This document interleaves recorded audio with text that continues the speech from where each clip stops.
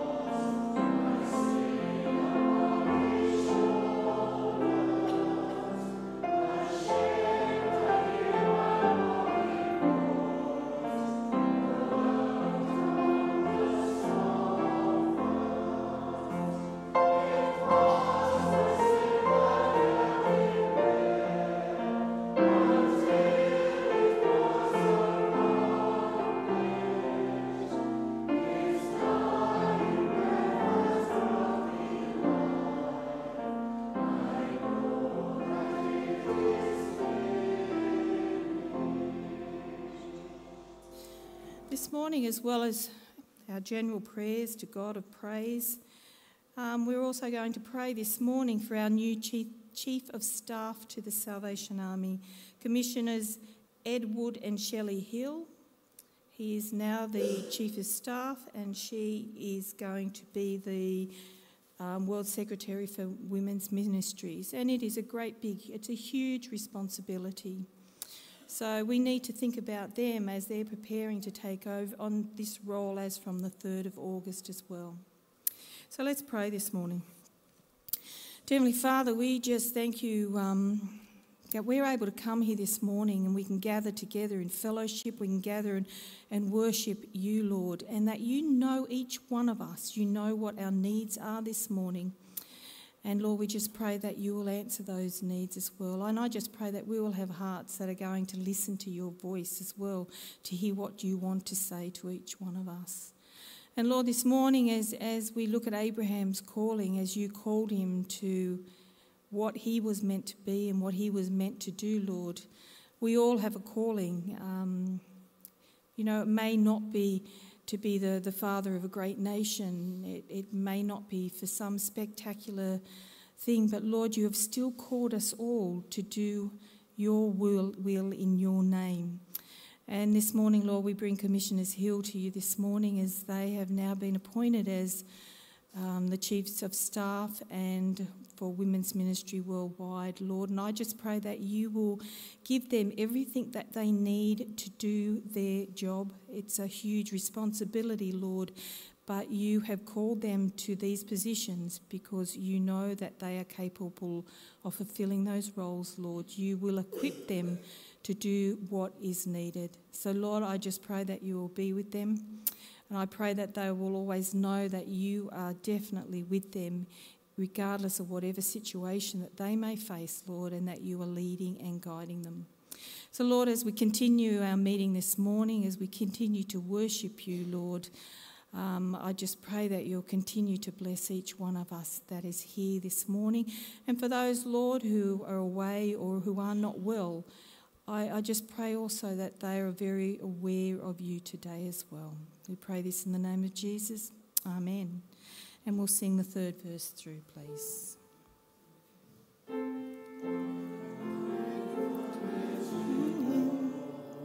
No gifts, no power, no wisdom, but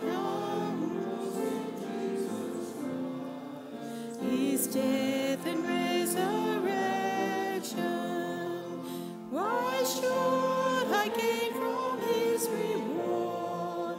I cannot give an answer, but this I know with all my heart, his wounds have paid my ransom.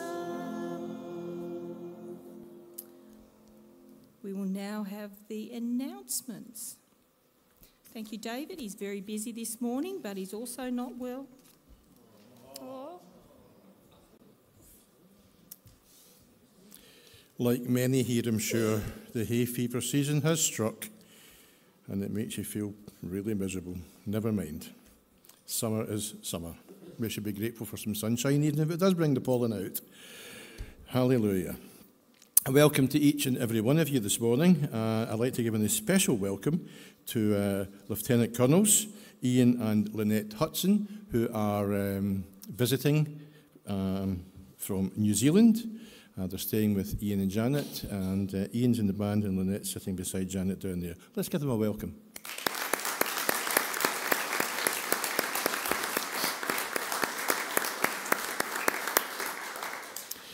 Think of Philip and Bethany today as they are leading worship at the City Centre Corps, and we pray that they may be a blessing and be blessed in their ministry too.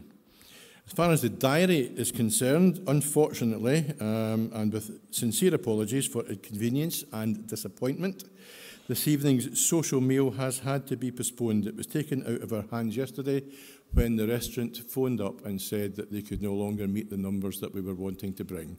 And the question was put to them, why did you not tell us this at the time? So there we go. And we will rearrange something for August. Wednesday and Thursday this week we have cafe. Wednesday at 7 p.m. we have Bible study here in the hall. On Thursday at 7 p.m. we have defibrillator training. And the list for that, for participating and signing up, is on the wall in the YP hall. And if it's something that interests you and you haven't put your name on the list, then I could encourage you to do so today. Friday, Kids Zone and Band. Please keep in mind also the Kids Zone event on Friday the 23rd that was explained last week. And all are welcome to come for food and fun on Friday the 23rd. Also remind you of the valedictory and retirement meeting at Govan on Sunday the 25th of June at 4:30 p.m. I'd ask you to please refer to the newsletter for more information and also the prayer pointers. And that's all from me. Thank you for listening. Thank you.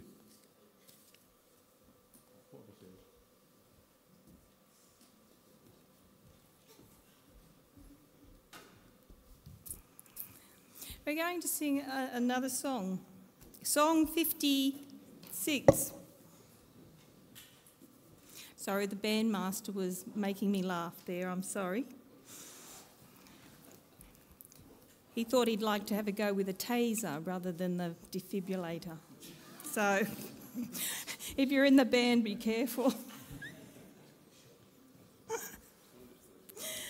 We're going to sing Song 56. Praise to the Lord, the Almighty, the King of creation. O my soul, praise him, for he is thy help and salvation. All ye who hear, brothers and sisters draw near, praise him in glad adoration. We're going to sing the first verse, and you've got a whole verse to decide if you'd like to give a testimony this morning. Is that a yes?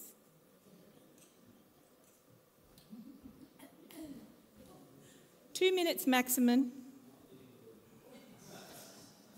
But if you would like to give a testimony of what God has done for you or something you want to praise God for this morning, then stand right up and say. Because testimonies are encouraging to people. We can be encouraged by your testimonies. Or we can have things that we can pray for people about that we may not have known about before.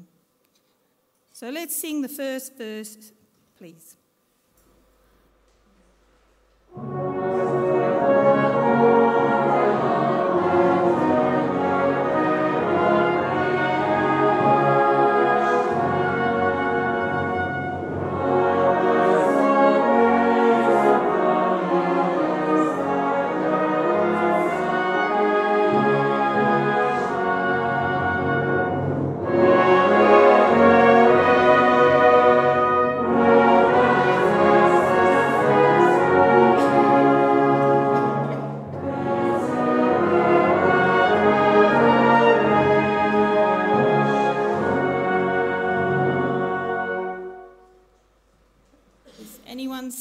To their seat, from their seat? Anyone with a testimony this morning? Caroline.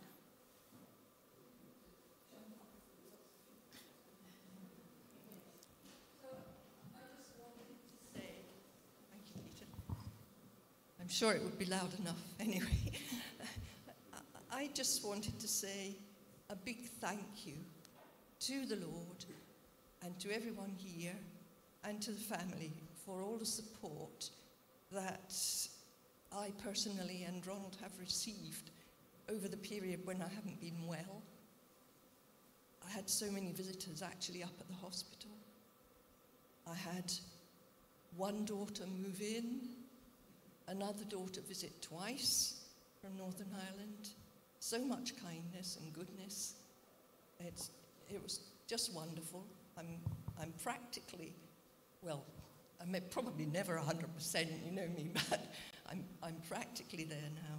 So thank you, Lord, and thank you, Clydebank Corps, and all my friends and family. And continue to pray for Caroline, because she's still, getting her strength back after, quite a long bout of illness there. Anyone else?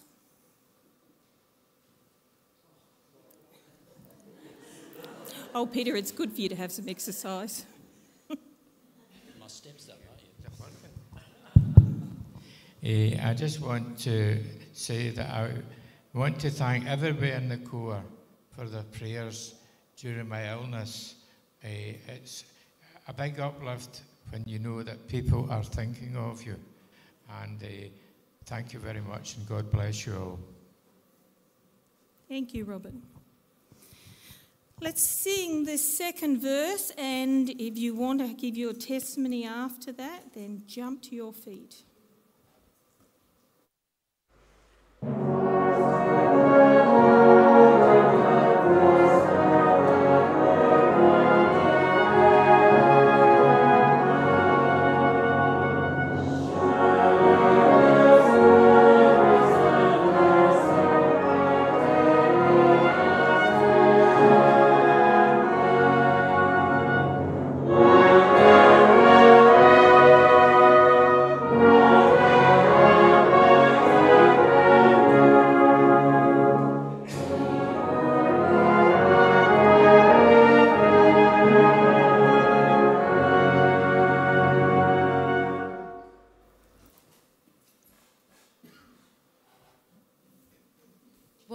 And thank the Lord, because we've been asking, Lord, why did you bring us so many miles away from India to the UK back again when we did not have this in plan at all?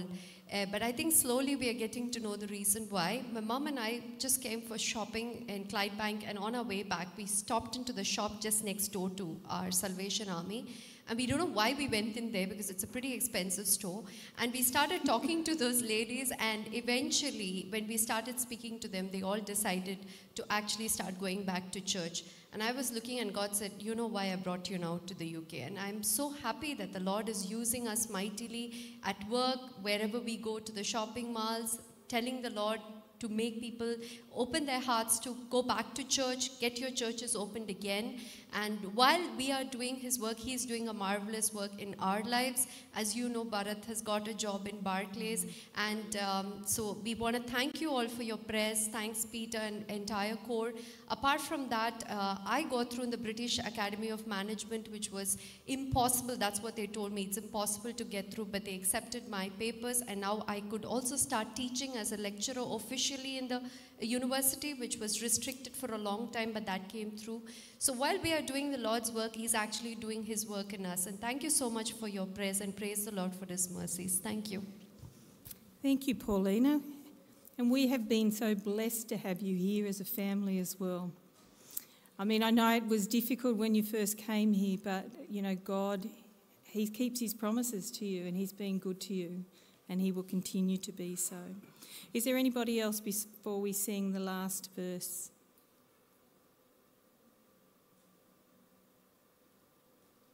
Is that a no? Okay, let's all join in singing the final verse, verse 5.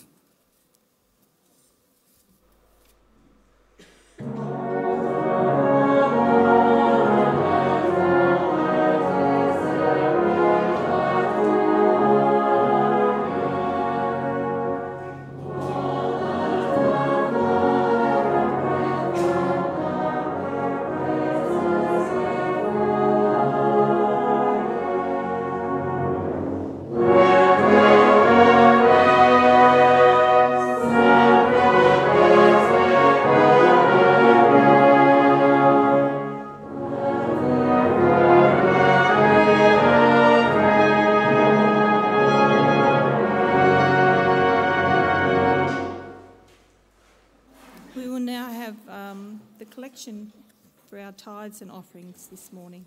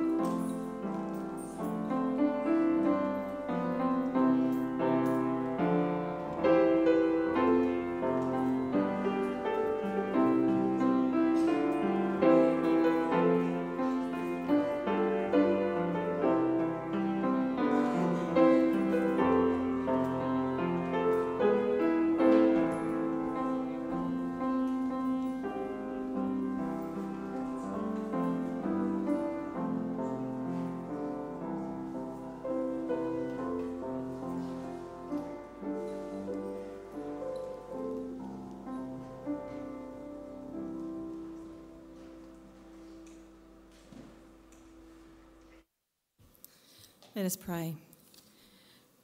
Dear Lord, this morning we have been blessed, and we've heard people speak about the blessings that they have received, Lord, from you and from this place. And Lord, we thank you for that. And Lord, this morning as we give of our tithes and offerings, Lord, we pray that we will give a little bit back to you, Lord. You give us so much, but Lord, I pray that you will accept what we have given to you this morning, Lord, and may we use those gifts wisely for you. Amen. We will now have the band message.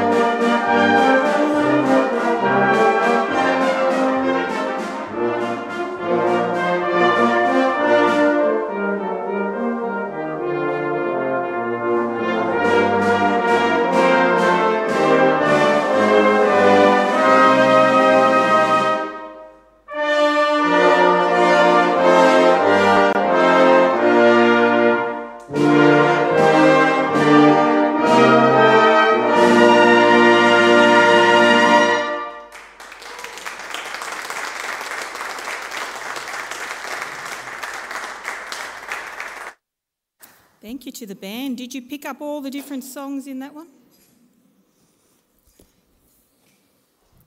I was just trying to remember of them then. There were so many of them all the way through. But our Bible reading this morning is taken from Genesis chapter 12, verses 1 through to 9. And it is the call of Abram. The Lord had said to Abram, "Leave your country, your people, and your father's household, and go to the land I will show you. I will make you into a great nation, and I will bless you. I will make your name great, and you will be a blessing. I will bless those who bless you, and whoever curses you I will curse, and all peoples on earth will be blessed through you." So Abram left as the Lord had told him, and Lot went with him. Abram was 75 years old when he set out from Haran. He took his wife Sarai, his nephew Lot, all the possessions they had accumulated, and the people they had acquired in Haran. And they set out for the land of Canaan, and they arrived there. Abram travelled through the land as far as the side of the great tree of Moreh at Shechem. At that time the Canaanites were in the land. The Lord appeared to Abram and said, "To your offspring I will give this land." So he built an altar there to the Lord who had appeared to him. From there he went on towards the hills east of Bethel and pitched his tent, with Bethel on the west and Ai on the east. There he built an altar to the Lord and called on the name of the Lord. Then Abram set out and continued towards Negev. May God grant us understanding of this reading.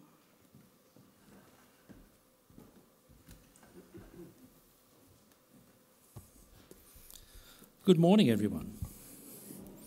I fear that I'm losing my voice. No hallelujahs from over there, please.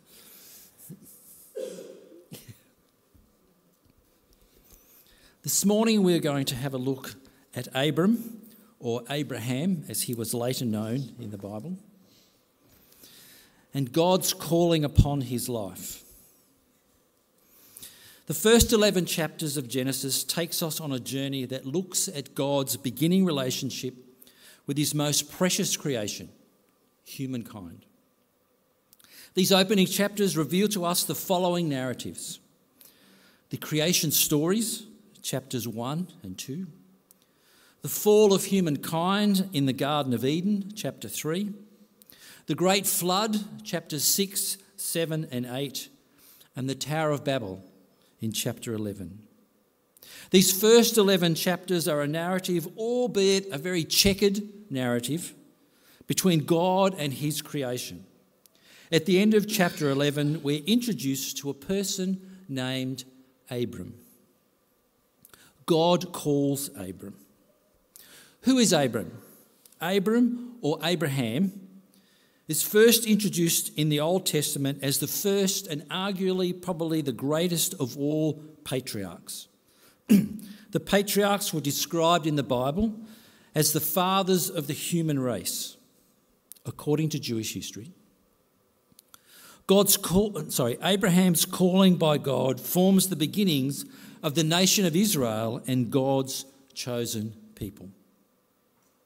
Abraham was born in the Chaldean city of Ur, which is up north of Israel, way north, between the Tigris and Euphrates rivers. For those who've done their geography and their ancient history, you've got your picture in your mind now.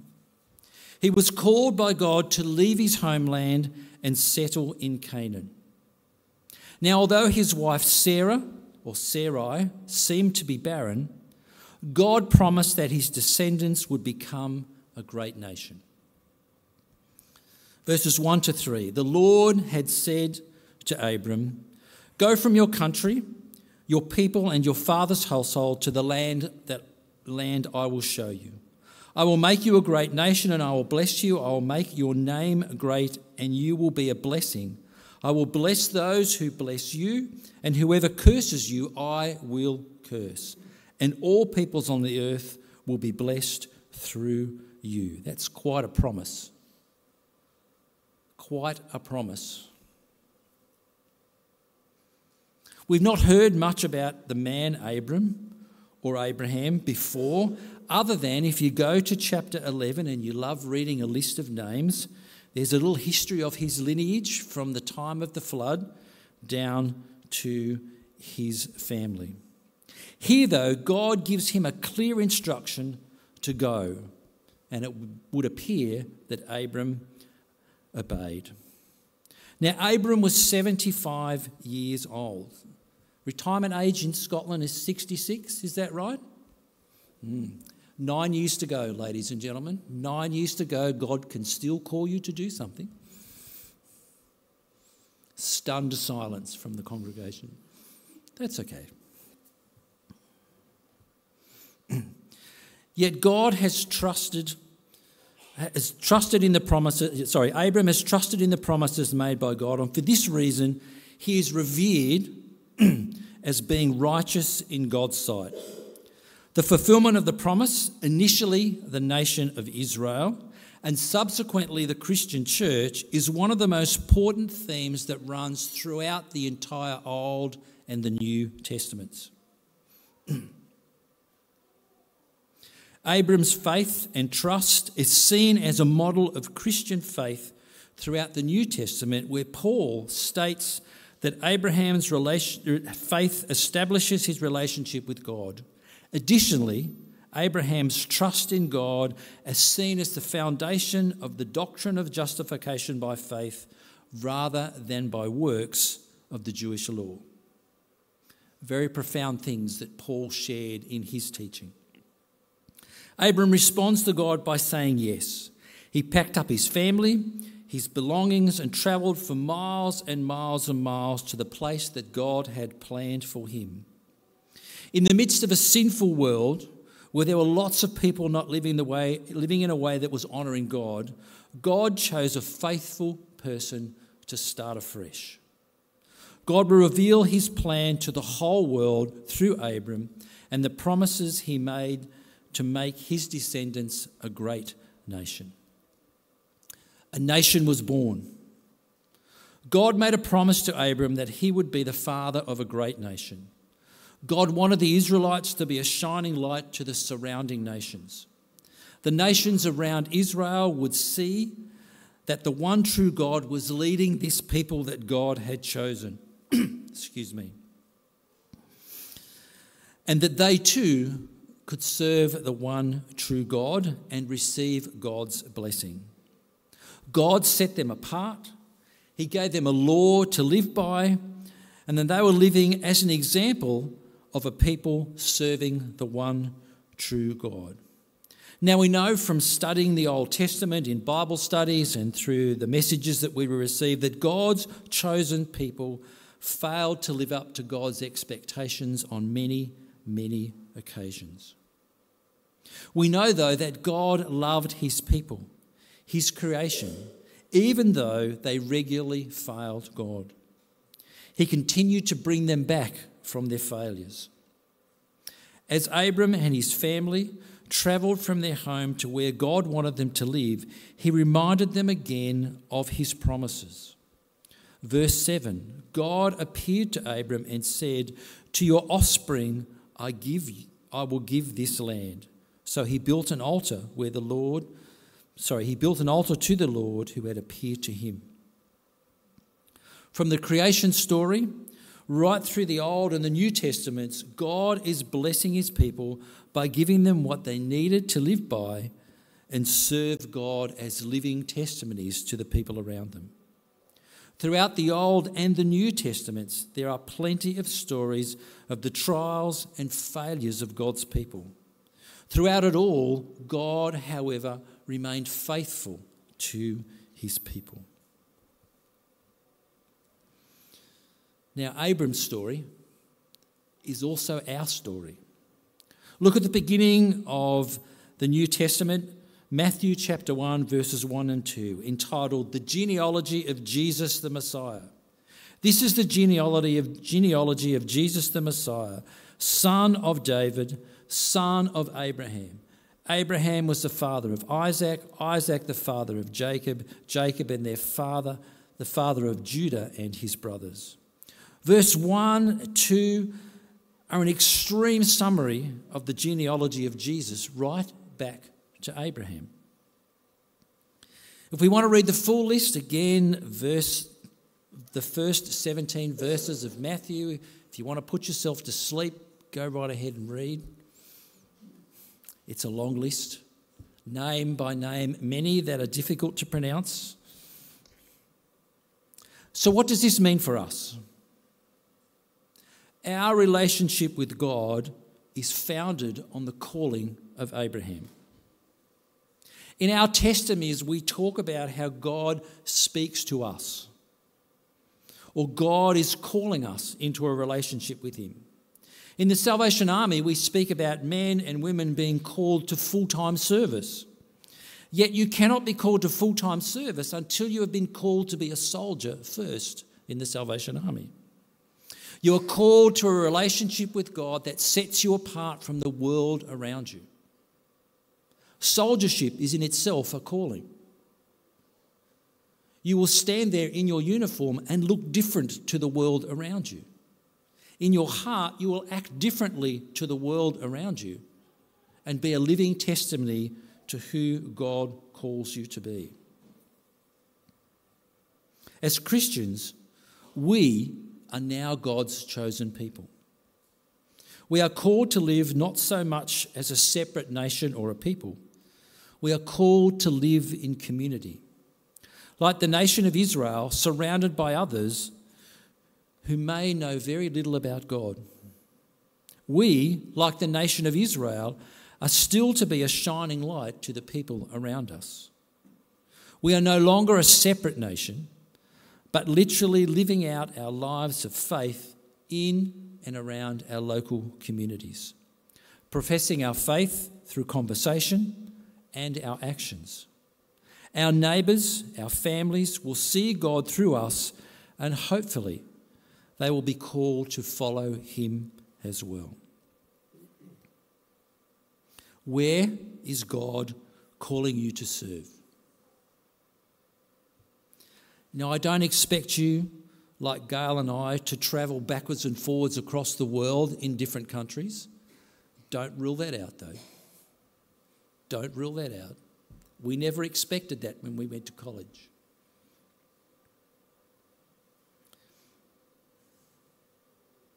God has called us to live a long way from our family. But our family know that, and our family accept that. Yet in these places, this is where God has and is still calling us to serve. For you, God might be calling you to serve in another community, a suburb or a town further over from where you live, or with a specific group of people. God might be challenging you to serve in your own community. Your ministry might be to your neighbours, to your family, or to the people that you work with.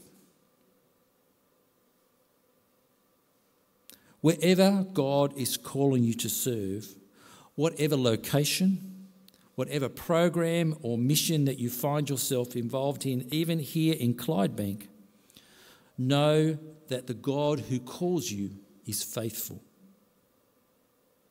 God calls those he believes are capable, even when we may not think that we are. God will equip you, sustain you, but most importantly, always remain faithful to those he calls to serve him, wherever that may be. From Abraham to now, the common denominator is that God is still calling people to serve him. My last question to you is, what is God calling you to do?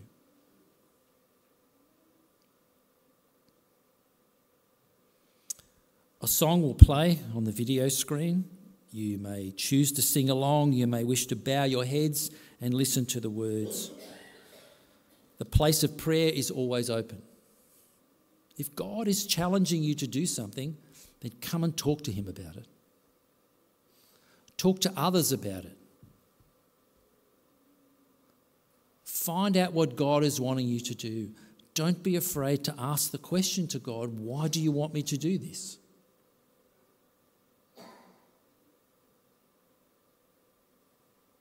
Let's reflect. As I said, the place of prayer is always open. Let's share in the song together.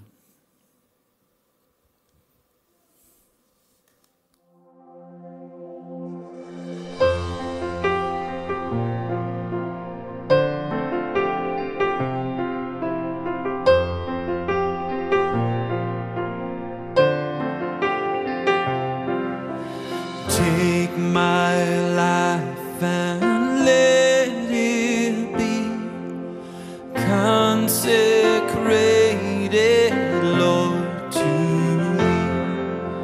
Take my moments and my days, let them flow in ceaseless praise, let them flow in ceaseless praise.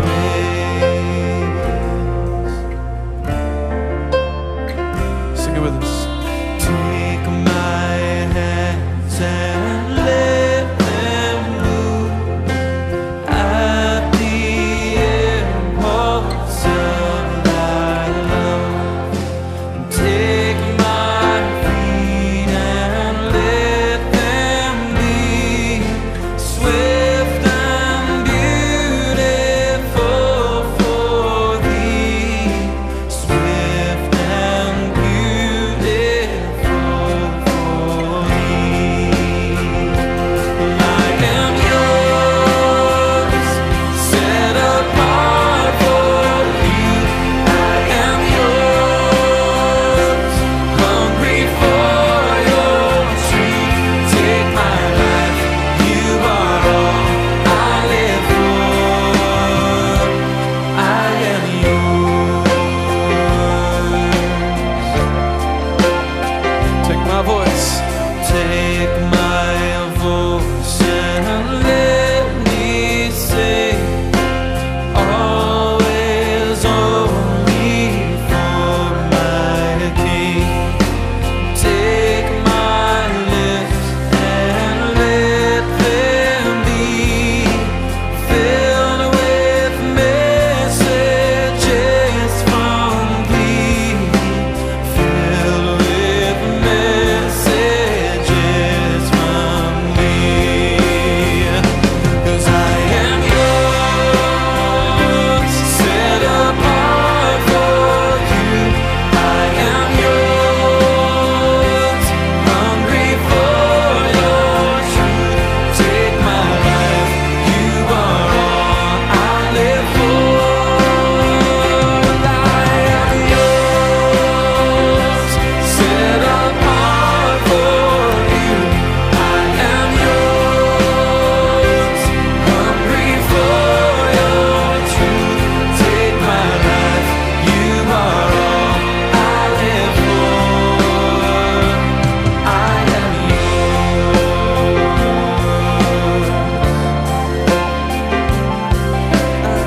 yours.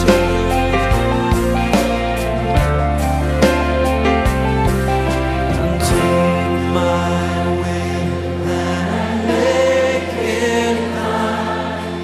It shall be no longer mine. Take my heart, it is thine own. It shall be thy royal throne. It shall be thy royal throne. 'Cause I am yours, set apart.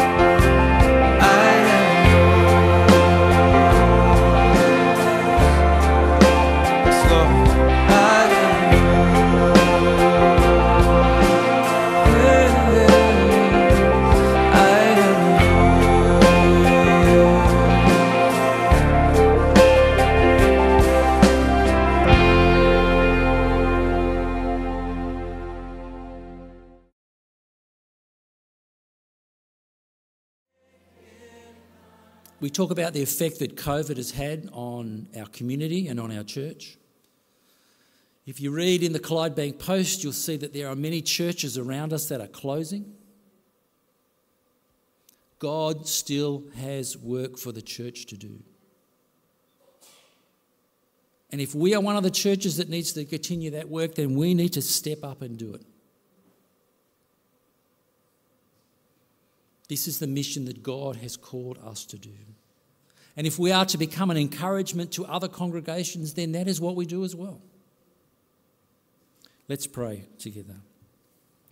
Lord God, we praise you and thank you that right back from the very beginning when you called Abram to move across many lands to the place where you would have him settle, that right up to today you are still calling people to serve with you and for you in many places around the world. We thank you that the mission of the church is not yet finished and that there are still things that we can do. We thank you that even here in this place in Clydebank, that Lord, that we can share, we can proclaim the gospel, we can have conversations with people in our church and around our community and share our faith in many different ways. And Lord, this is the work that you have called us to do. Keep us faithful to the task because you are faithful to us in everything that we do. We pray that you will continue to equip us. We pray that you will continue to encourage us. We pray that we as a congregation will continue to pray and support each other through encouragement, through prayer, through support in many, many different ways, as we heard in testimonies this morning.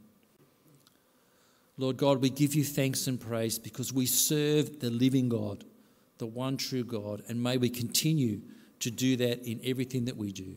We pray this in Jesus' name. Amen and amen.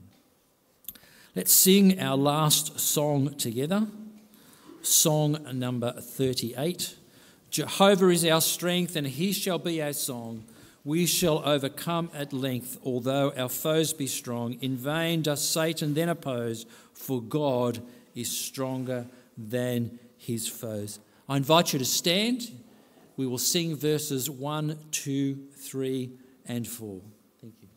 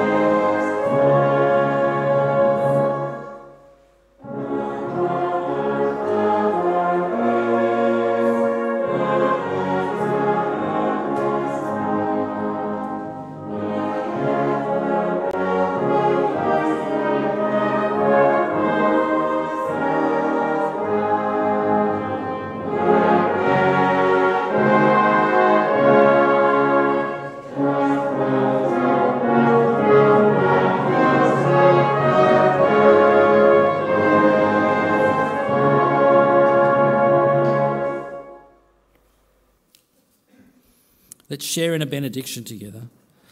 Please remember, morning tea is served after the meeting. Come share in fellowship. That is part of our worship as well, sharing in fellowship and encouraging one another and catching up.